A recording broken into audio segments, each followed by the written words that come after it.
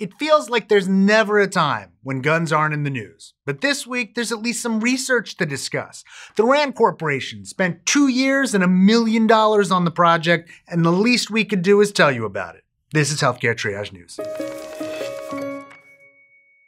Let's start with this shocking lack of research on the subject. After reviewing all the potential studies on guns and public health, they could find only 63 that they felt could discuss a causal relationship between gun policies and outcomes of homicide and suicide. Why?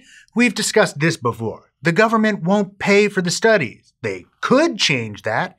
They really could. There were lots of things in the report that we talk about all the time, but for which there's no evidence. For instance, we don't know whether gun policies affect mass shootings. We don't know if they affect officer-involved shootings. We don't know if they affect citizens' use of guns for defense. It's not that we know these things don't work. We don't know if they do or not. It's a lack of evidence, not evidence of a lack of effect.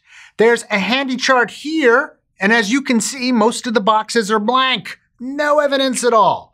A lot of the boxes are also inconclusive, meaning there's not enough evidence to know for sure one way or the other. We could try and figure this out.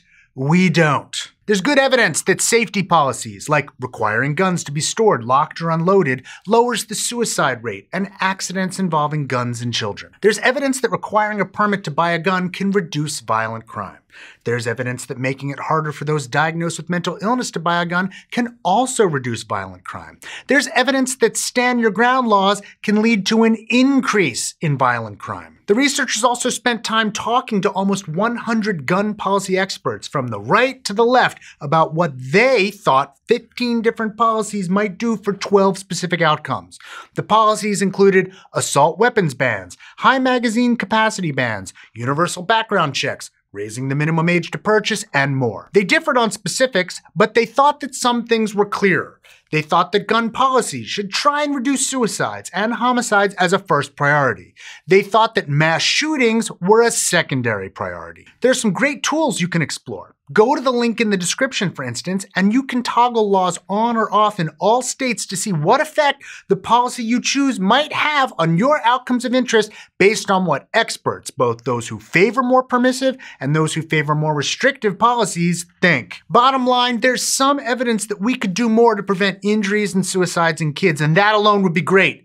We also need to do a lot more research. This echoes our 4-part series, which we did on guns last year, and I really encourage you to go check those videos out if you haven't watched them yet. Hey, did you enjoy the video? Consider liking it below or even subscribing to the channel. And while we've got you, we like to make videos about stuff that sometimes YouTube doesn't like to sell to advertisers. And that's okay, because the content matters more than the money. That being said, anything that you can do to help the show is always appreciated, and one good way to do so is a subscription service called patreon.com.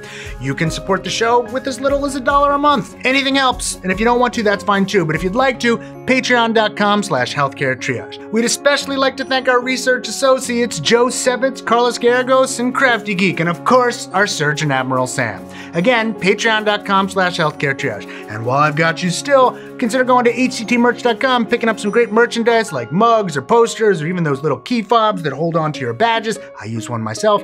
And of course, my book, The Bad Food Bible, still available anywhere books are sold. Appreciate it if you picked up a copy.